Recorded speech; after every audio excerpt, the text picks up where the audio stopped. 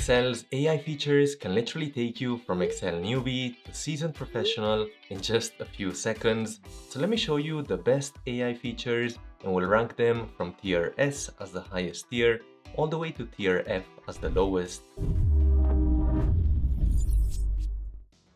First up, we have inserting data from a picture. Suppose we've received an image like this one over here, and we just want to be able to copy that whole table and paste it in here. Obviously, you could do this manually, but it's very tedious.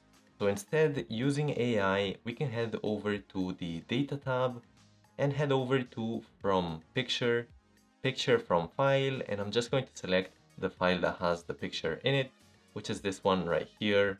I'm going to click on insert and you'll see how it's going to load up on the right hand side. You can see here what that looks like. The red parts are the parts it's not quite sure about. Let's just click on insert data to see what it's been able to do. Just gonna go to insert anyways. So you can see it's copied the majority of the data. That said, it does have some errors here and there, like the ID is on the left side instead of in the center and so forth. And realistically, I'm not sure this is something that you would use every day. For those reasons, we're gonna put it down to the E tier. Next up, we have data types, which are kind of hard to explain, so let me show you through an example instead. Over here, we have some countries, and we would like to know some more data about them, like what's the capital city, maybe the population, and things like that. And for this, we can head over to the data tab, and in this drop-down right here, we want to select geography. When we do that, you'll see these icons on the left-hand side. That means that it's the geography data type. From here, I can insert things like the country's, let's say, capital city. I could also insert something like the country's population and so much more useful data too. That's not all though. There's actually many other data types, like for example, stocks. You can see down here, I have some stock tickers for these companies. I can instead go to the drop down and click on stocks. Once the icon is activated, I can find things like what's the employee count in this company. Same thing goes with, let's say, what's the 52-week high share price of this company and get a ton of information too.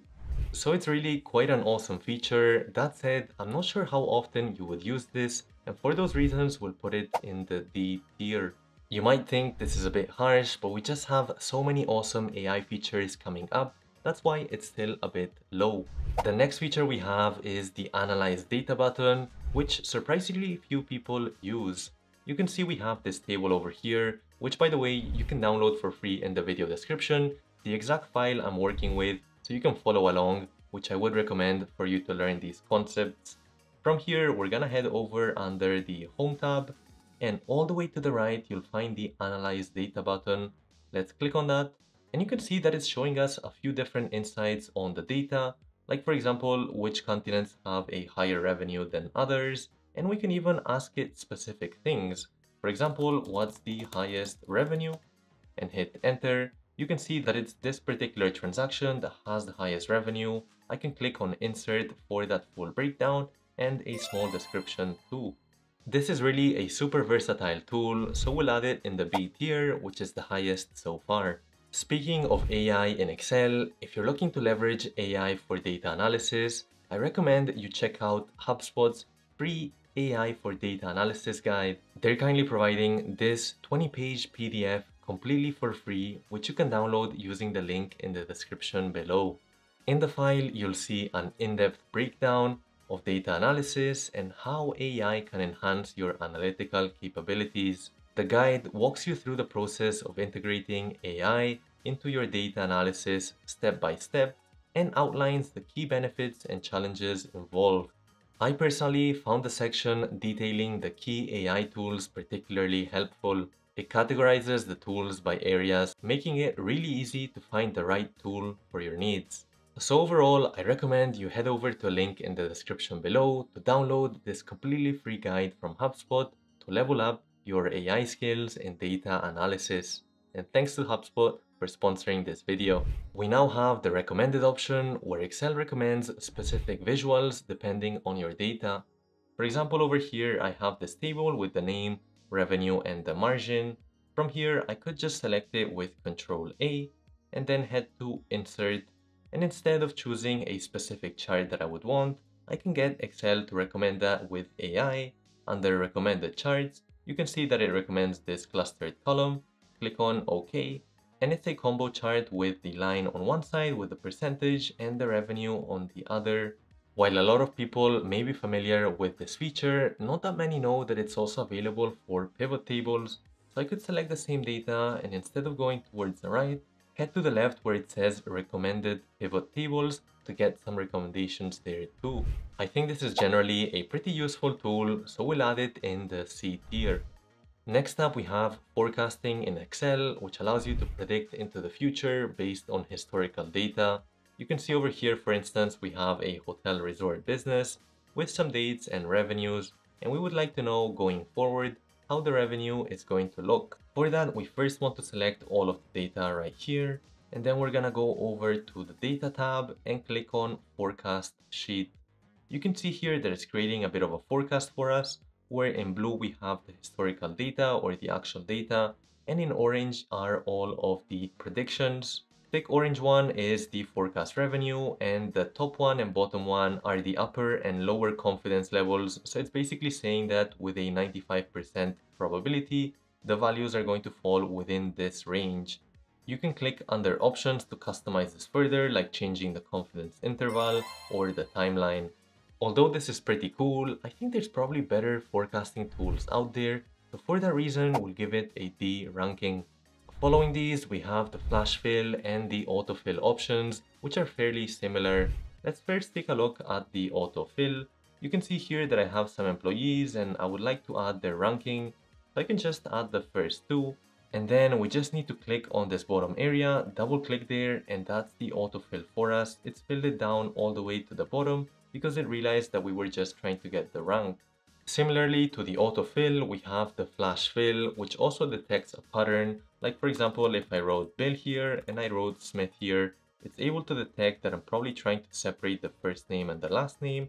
So I can press Ctrl E and Ctrl E again. You can see we get that flash fill icon over to the right here. So it's been able to separate all of these lines, even though obviously the names don't have the same number of characters. It's done it perfectly. Even though these two are quite simple, they're actually super useful and I use them pretty much every day. So for those reasons, we'll add them to the B tier. Next up, we have the data analysis toolpack, and this is really quite useful for analyzing data, as you might have been able to guess. So here's the same data that we had previously, and all the way to the right under the data tab, there's the data analysis button. Just click on that, and in this pop-up, you'll see that we get a ton of different options. For example, the correlation, so what's the relationship between the two columns, let's say. We also get the descriptive statistics, which is what we'll go for. Click on OK here, and the input range, so what's the data that we're working with? It's all of the revenue figures and all of the margin percentages too. Labels are in our first row, and we want to add a summary statistics for the output or where we want the results. Let's say we want them right over here to the side. So I'm just gonna select this column right here. So F2 for me, and click on OK. You can see that we get a very impressive breakdown of the key statistics, like what's the mean revenue. We also get the median, the maximum minimum count, and much more. Same thing goes with the margin percentage on the side. I've obviously just shown you one example within the toolpack that had dozens of options, so we'll give it an A tier for this one, as it's really quite a powerful tool and it saves up so much time. Following this, we have the AI formula in Excel, which is actually an add-in. Let's take a look at it over here. Suppose I want to find the list of the 10 smallest countries in the world by population. For that, I can just type ai.table, hit the tab key there, and the prompt is simply the list of the 10 smallest countries. And now we can just close the parenthesis and hit enter. It might take a while to load, but eventually it gives the population of all of these countries, which are the 10 smallest in the world. You might have noticed though, this AI formula actually has a lot of features. So if I type equals AI again, dot, you'll see that we get a ton of different options. Like for example, we could now choose the fill option instead of the table we looked at earlier. The example is all this upper part right here, which is essentially showing the name of the company, the industry, and the HQ, comma, and the partial are the ones that we want the answers for. which are all of these towards the bottom, close up parenthesis, hit enter, and you can see that it's able to detect that Amazon is an e-commerce company in Seattle. So it's all looking fairly good, even Specialized. That's a bit of a smaller company, and cycling, it's able to detect that as well. Given how impressive this formula is, we'll also add it to the A tier alongside the toolpack. And finally, we have Microsoft Copilot, which can pretty much do anything in Excel. Let me show you some examples with this table that we have over here. To activate it, I'm gonna go under the Home tab to Copilot on the right. Here we can ask it something like filter the rating to only show the 5-star rows and hit enter. So we only want to show the star ratings that are at 5 stars. Now we're just gonna click on apply there, and you can see that it's able to filter specifically for those that have 5 stars. If we want to go back, let's say go back to original, and I can apply that choice again. So now it's back to the original. I could even create a chart or a graphic of sorts. So let's say group the clients by star rating in a pivot table. So you can see it's found the sum of clients by each of the star ratings. I can then click to add to a new sheet to see all this information broken down. So just given how many use cases Copilot has, we'll add it to the S tier. That said, it's still a bit buggy and takes a bit of time to load, so just make sure you keep that in mind. That wraps up this tier ranking, and if you want to learn more about how to use Copilot in Excel, check out this video over here, or you can take our Excel course over here. Hit the like and the subscribe, and I'll catch you in the next one.